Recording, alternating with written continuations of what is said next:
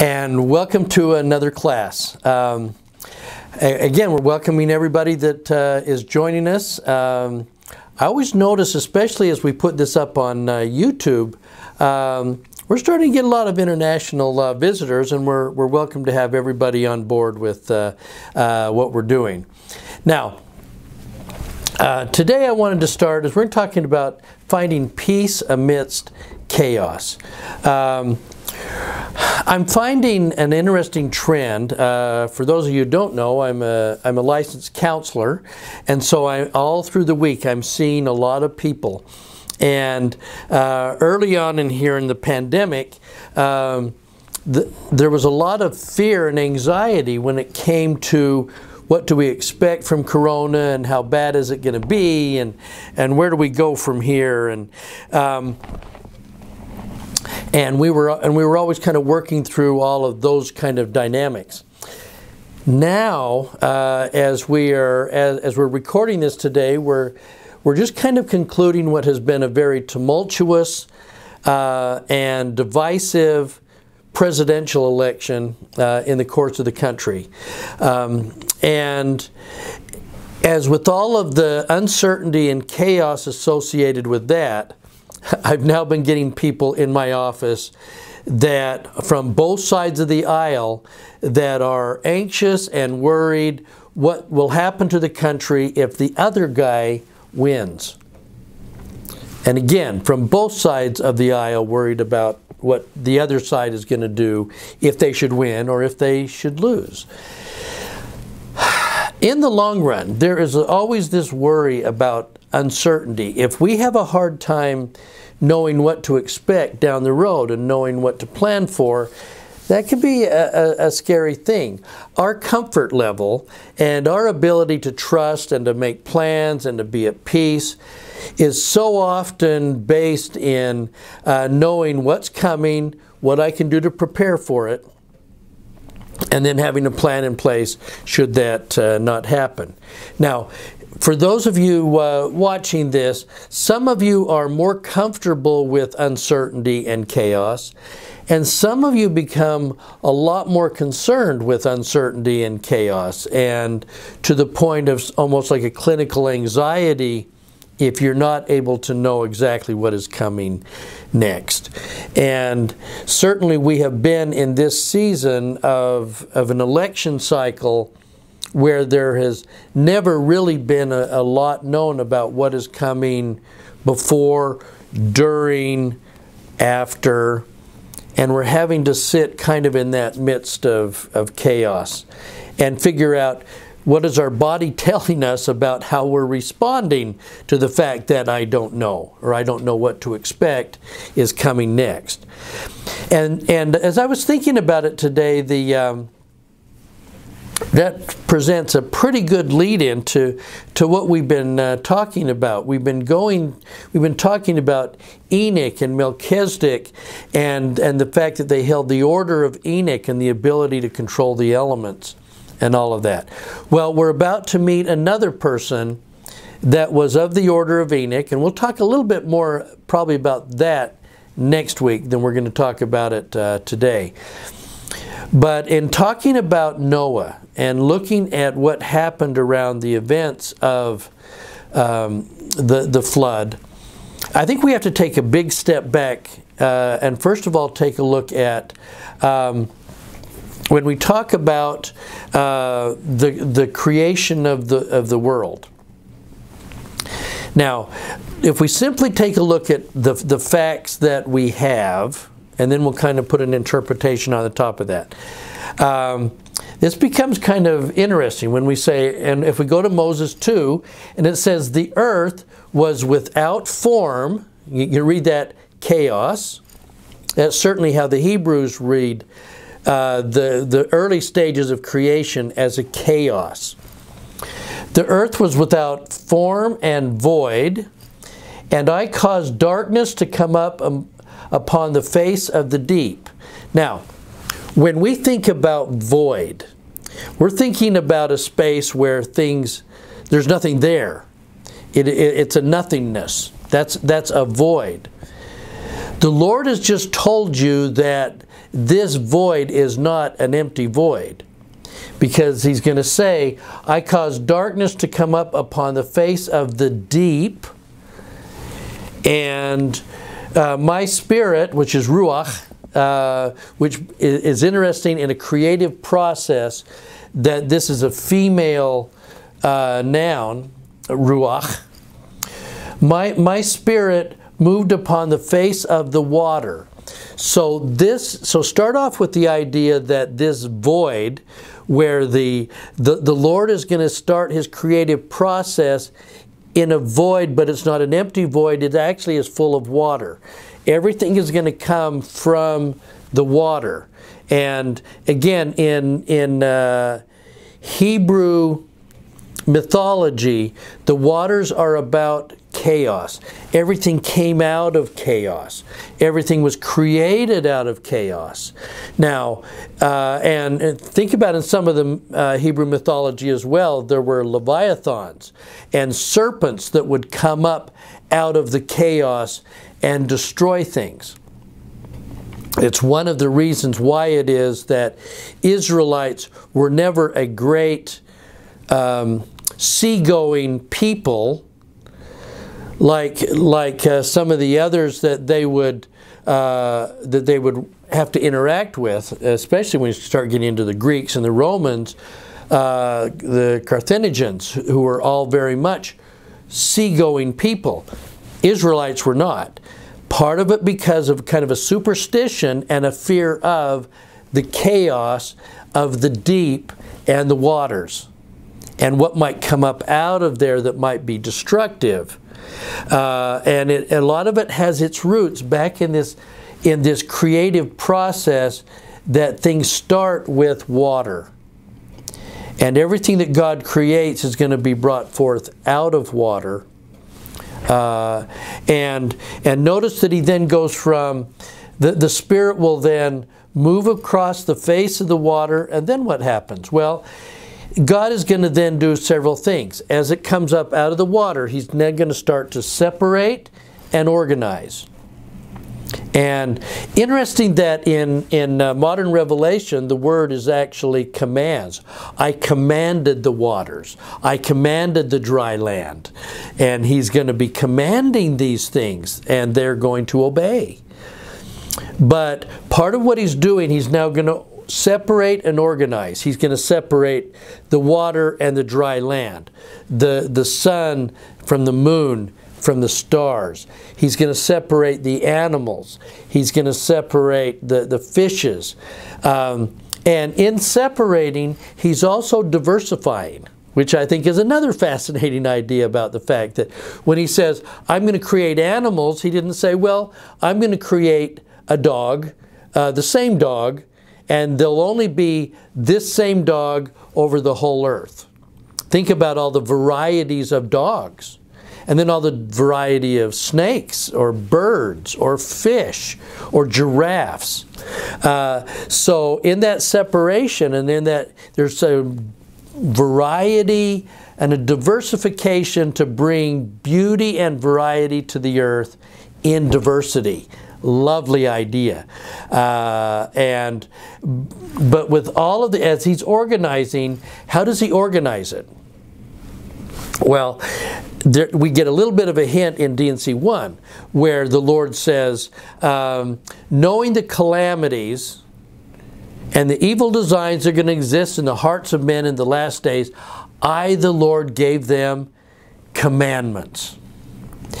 His organization, his planning, and we're going to find out, and his safety exists in taking the chaos, separating it where it needs to be, and then giving it laws and commandments. And it's in these laws that there is safety, because it is these laws, as will turn out, are really based on the idea of the ultimate safety will be you will do those things that will bring you back into my presence. That's the ultimate safety. But he's going to organize them with laws. Now, The fall with Adam and Eve was simply about breaking a law. They had been given laws to multiply and replenish, but they were also given a law not to eat of the fruit. But they do it anyway.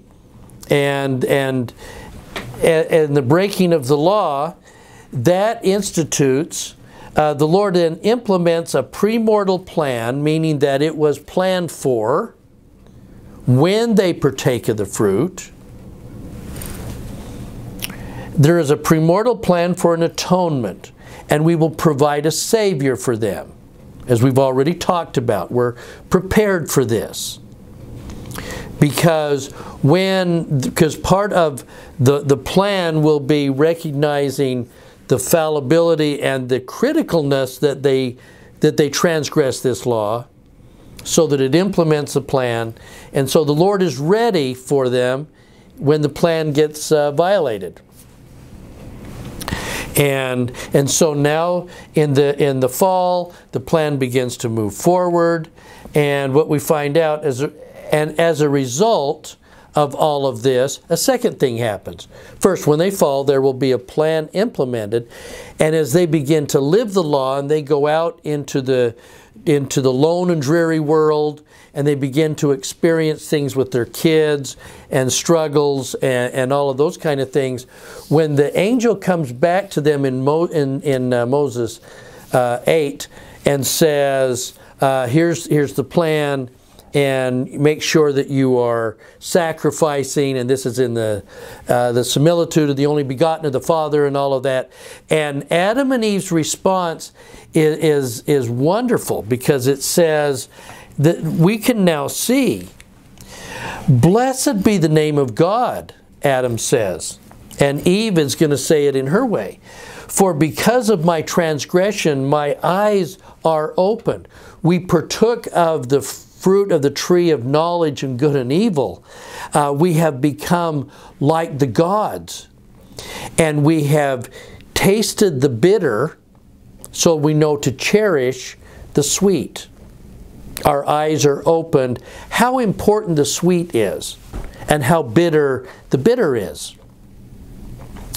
And that knowledge and that understanding will prepare them forward and help teach that next generation of the teachers of righteousness that we're going to talk about again more next week as Noah joins that group. The teachers of righteousness who are going to teach the plan of the atonement, and that by doing so that your eyes will then be opened and you will then have knowledge. You'll be able to see going forward. And that vision becomes critical because God's see.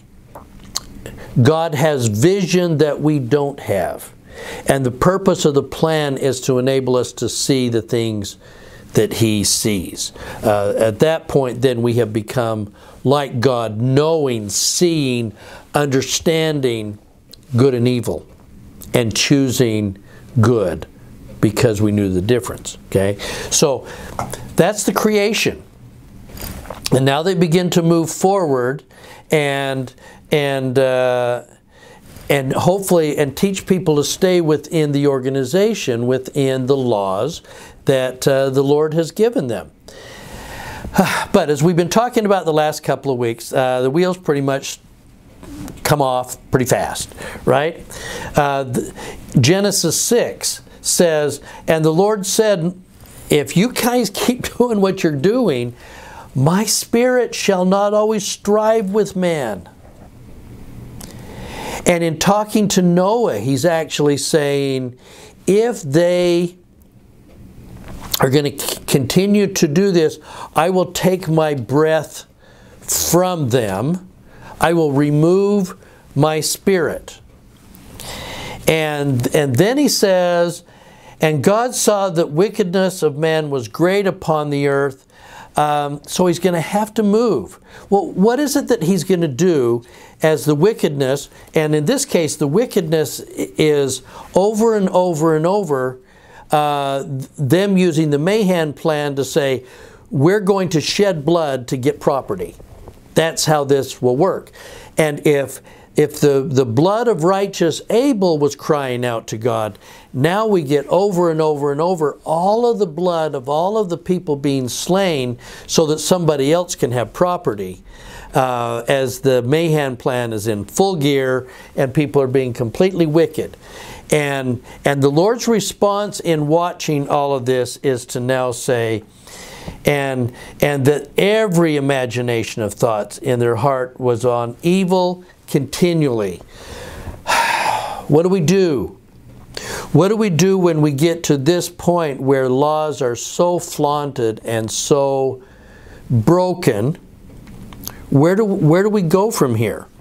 Well, the plan that is implemented is one that is certainly up for debate, and we're going to talk about it a little bit today, because basically what he's going to say here is, in Moses, if men do not repent, I will send the floods upon them.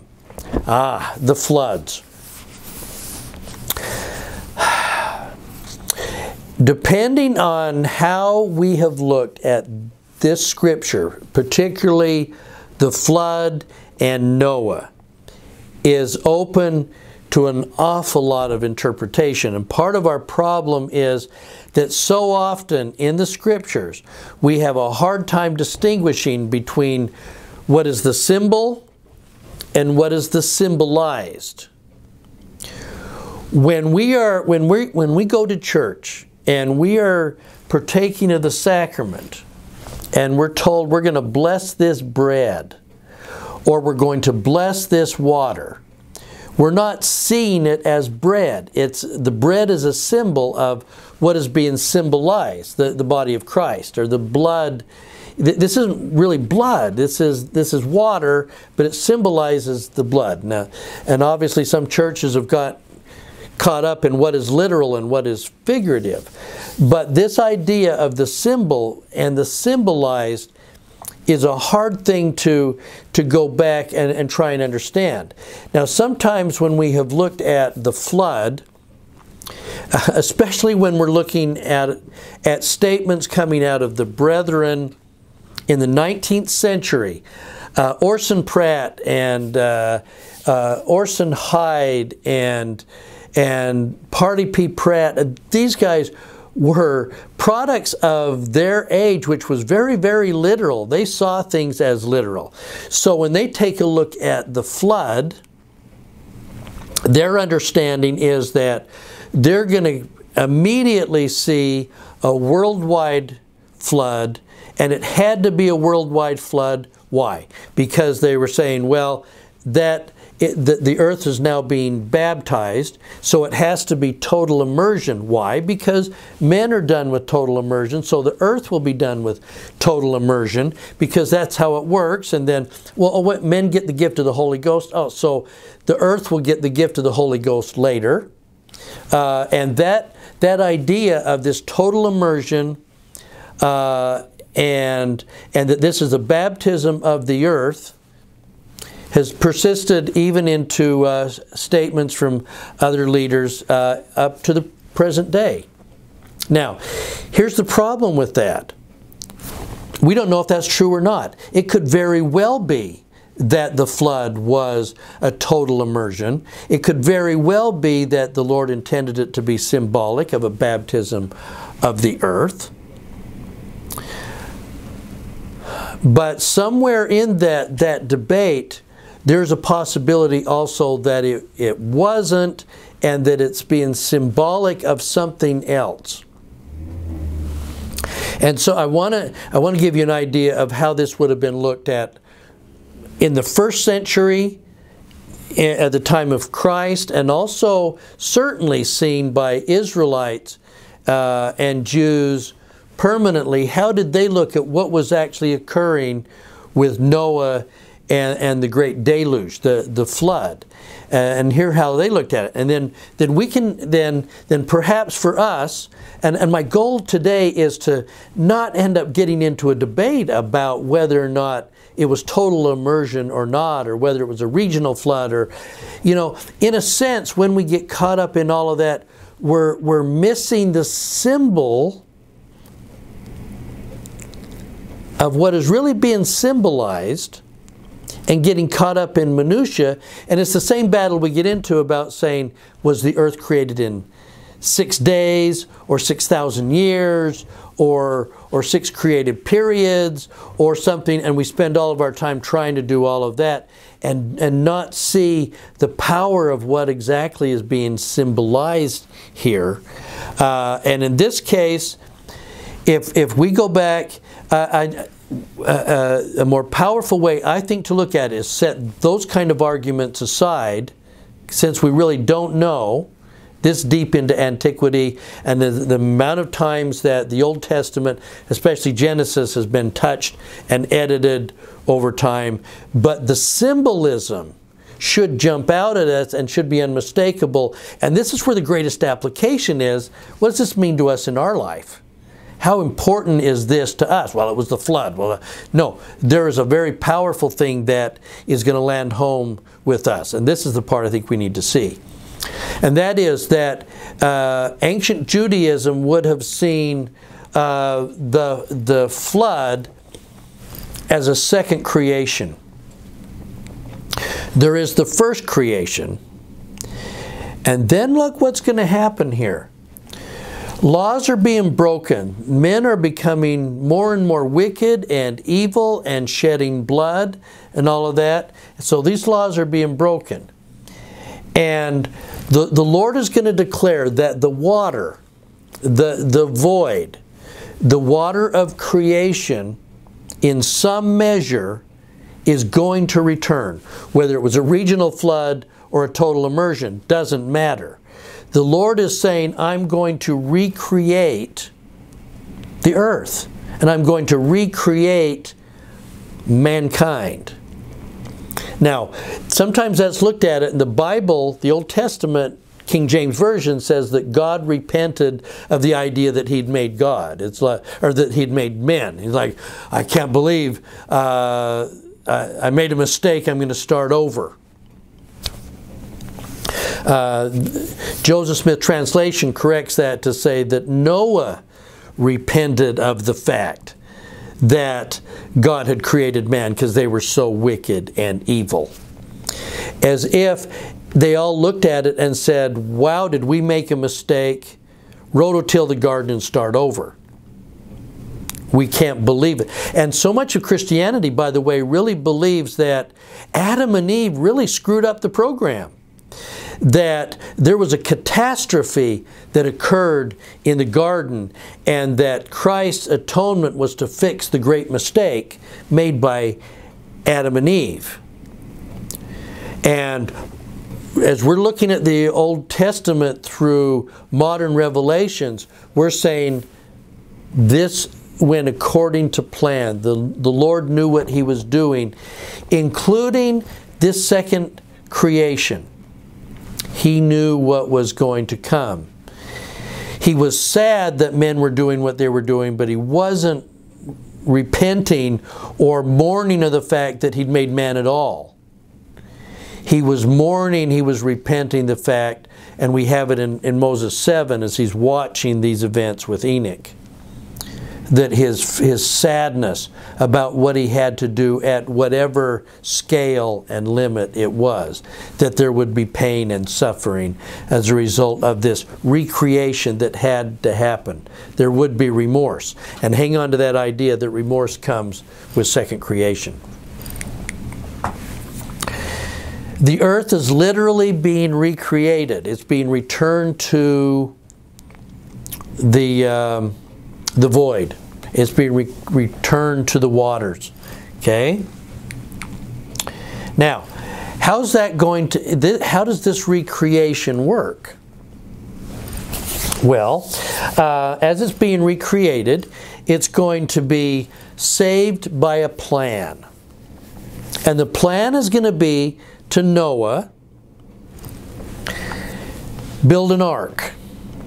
And as he's given the directions on the ark, and again, I don't want to get into, was there 2 animals or 7, or, did it look like the Jaredite barges, or was it more like, maybe Nephi's boat that might have, who knows. Don't get caught up in the symbol. Look at the symbolization that is happening here. Okay, he's saying the earth is being created, and what's going to happen as this flood comes, and I have recreated and I brought the void. Then what's going to happen is I'm going to bring forth out of the flood recreated mankind and a recreated plan. And what does the plan look like? Well, this ark, the people are going to survive because they're going to be able to ride in an ark that is going to be protected by pitch. And this pitch, this blacky tar substance on the inside especially, and on the outside.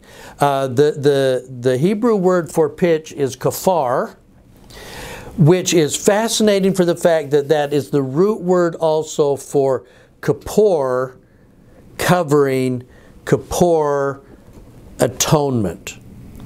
That when they wear kaput, a hat, okay, that is a covering over their head. But the idea of kippur covering the Day of Atonement is Yom Kippur. It is the day we are covered with an atonement, and we're saved as a result of that. And and in a sense, those that were in the ark were being rescued from the void, rescued from the flood, rescued from the heartache of some of the recreation that was going on. And by the way, and that harkens back to another one of the Order of Enoch people, Moses, who was going to be saved from Pharaoh's edict by riding in a small ark covered with pitch, and that he was going to then be raised by the Egyptians until he realized who he was.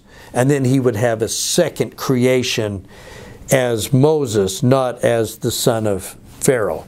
It's another recreation parable almost that happens with Moses' early life. Okay, so those that are in the ark are saved because they are saved by on that Yom Kippur, on that Day of Atonement, riding above the void.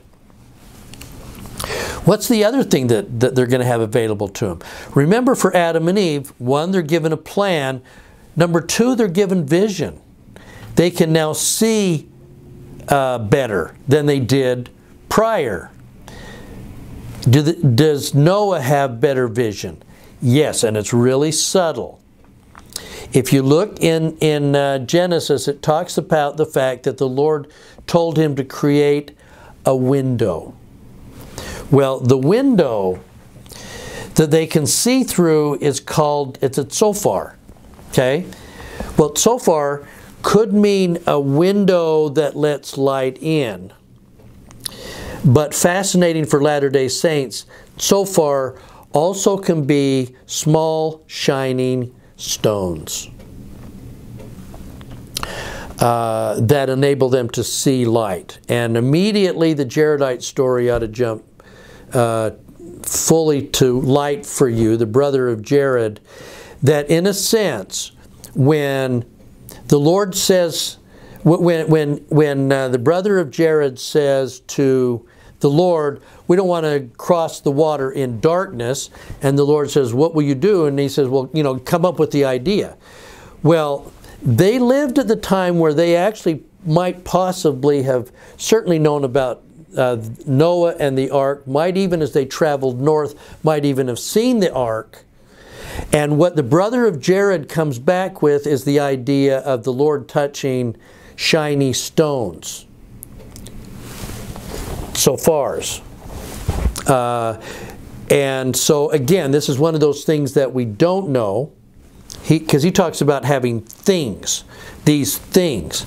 By the way, another current scholar that I was just listening to this week looks at that and says it's interesting that when the Lord refers to things in the Scriptures, he generally is referring to Scriptures. So some of those glowing stones might have been the Word of God that they could read, and that would give them light and knowledge. That's a pretty fascinating idea.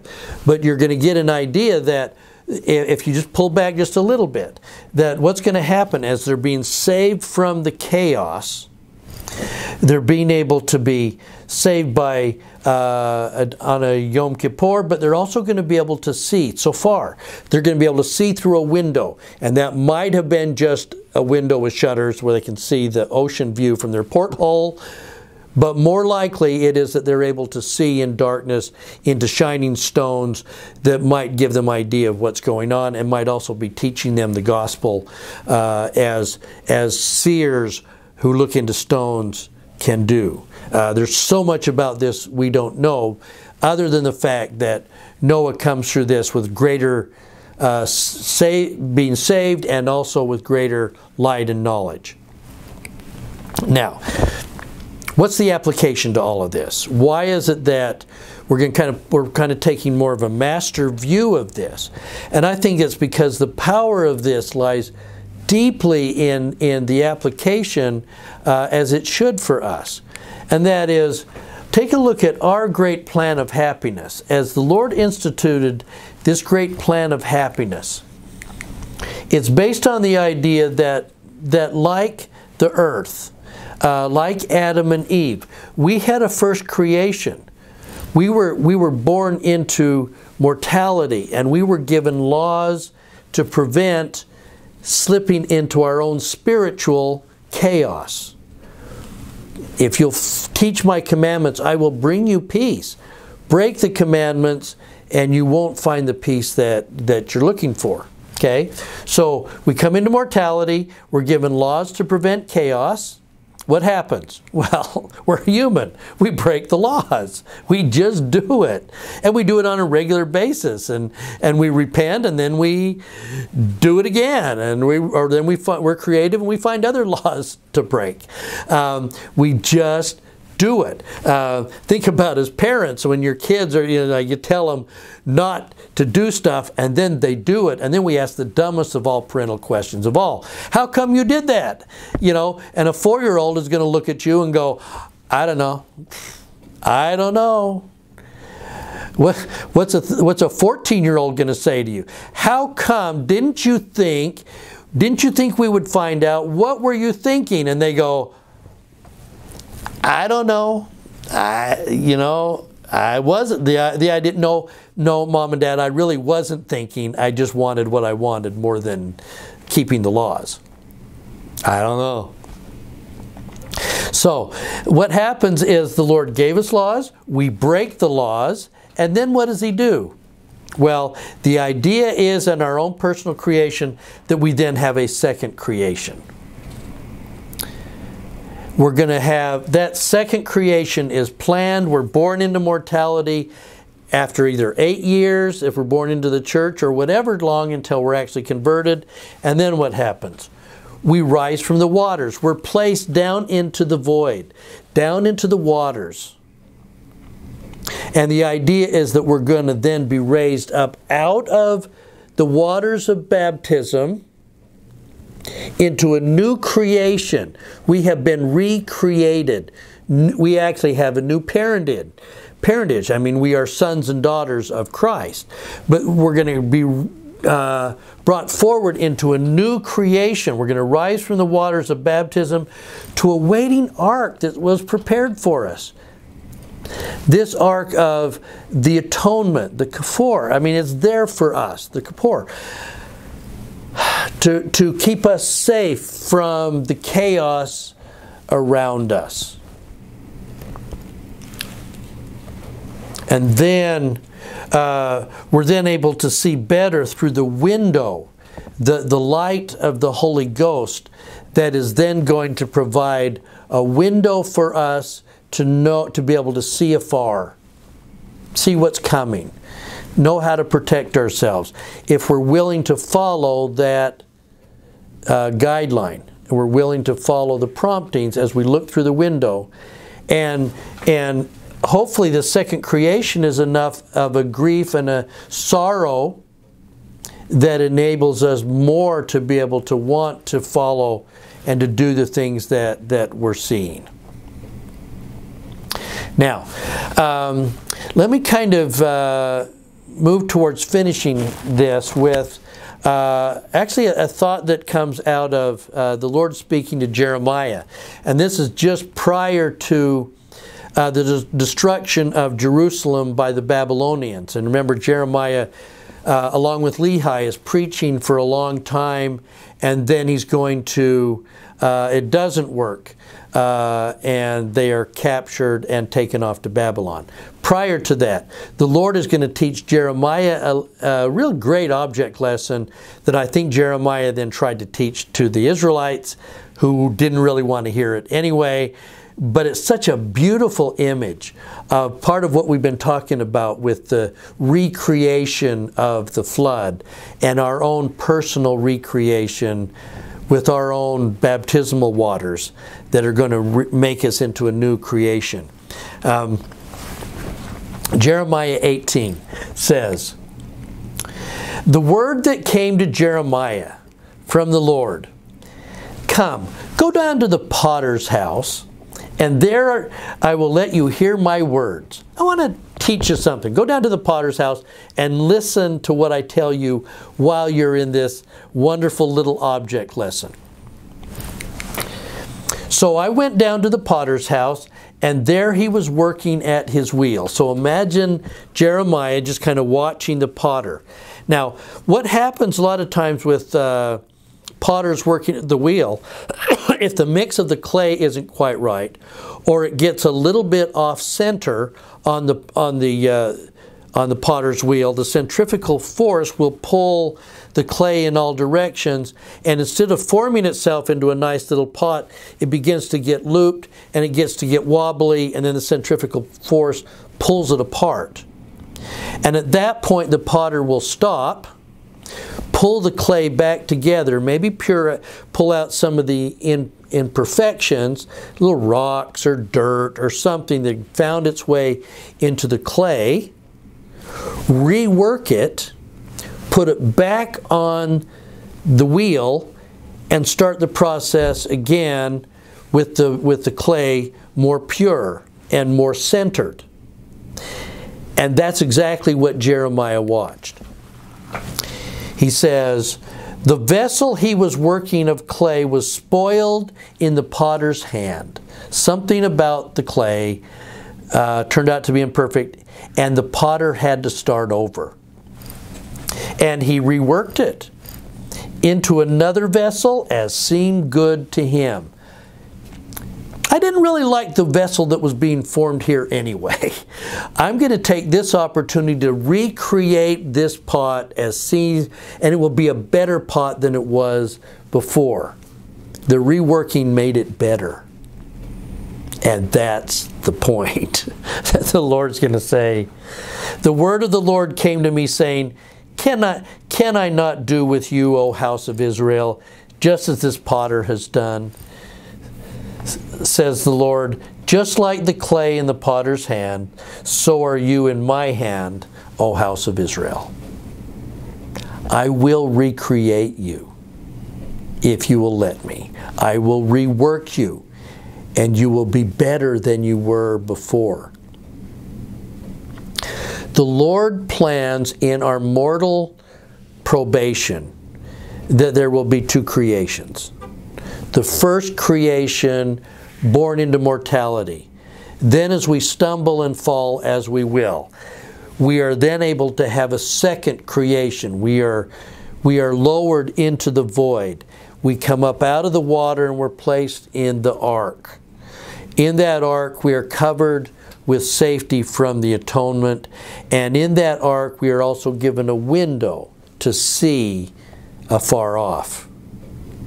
To see, and in doing so we are now reworked and we become like the gods, knowing good and evil and knowing to prize the sweet and reject the bitter. That's what happens to those that have been recreated. So, final question then is, are we willing to be recreated? Or do we stubbornly cling to painful or less healthy behaviors? This is the way I am, dang it, and I'm not changing. There's nothing wrong with me, and I know I'm miserable, but I'm not willing to change, and so I'm just going to keep on stubbornly doing what I'm doing. I love this boy's look. It's like I'm going to be miserable, and you can't take it away from me. And the Lord says, if you'll just become meek and humble and willing to submit to all things, I'm going to make you better.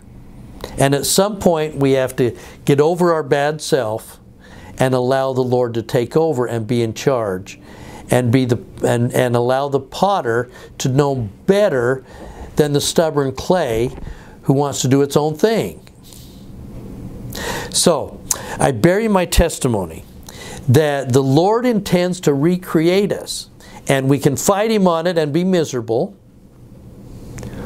or we can go with Him and be made into something much better. I pray we can get over that and be able to trust Him to make us to what He wants us to be. And I leave that with you in Jesus' name. Amen.